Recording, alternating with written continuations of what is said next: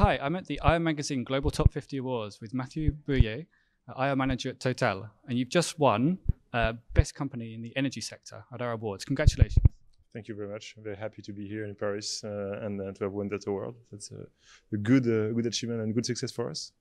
Yeah, it's great to see you here. Now, the awards are voted for by fund managers, buy-side analysts, and sell-side analysts. Why do you think they've appreciated your IR efforts? I'm thinking about two things. The first one is that we try to get to have a consistency in the messaging we are delivering and in the strategy of the company, basically. Since the brand price collapse 4 years ago, we completely reshuffled our strategy to a different type of hydrocarbons, low break-even in oil, focusing on gas and new low-carbon electricity businesses. And we believe that the consistency in which we communicated those team kind of paying today, yes. Fantastic. And I don't know, are there any specific initiatives that you've taken with your IR program after the last year that might have, affected the way investors or analysts voted? Well, I mean, one of them, which is a bit correlating to the strategy of the company, but which is IR specific, is the fact that we have gone to New York for our Capital Market Day. We used to do it in London twice a year, so now it's once a year in London, once a year in New York, because we believe it's a good way as well to speak to buy side. Of course, we were roadshowing down there, but now our CEO and CFO and the top executives are directly there to spend a full day with investors and with the sell side as well. So we believe that's a good day for them to exchange on the strategy and to have direct access to the whole management team.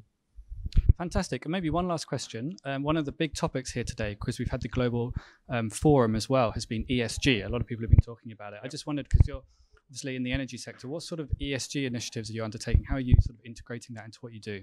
Well, actually, I mean, if I just zoom on one of the ESG, which is climate, we're an oil and gas company, and today we've been, in the past years, we've been challenged about this being an oil and gas company and how sustainable is that. And the new CEO, Patrick Pouyanné, has launched a very strong change in the company, not to be only an oil and gas company, but to be an energy company. So we are not now only producing oil, gas only. We are producing electricity, low carbon electricity, coming as well from gas or renewables.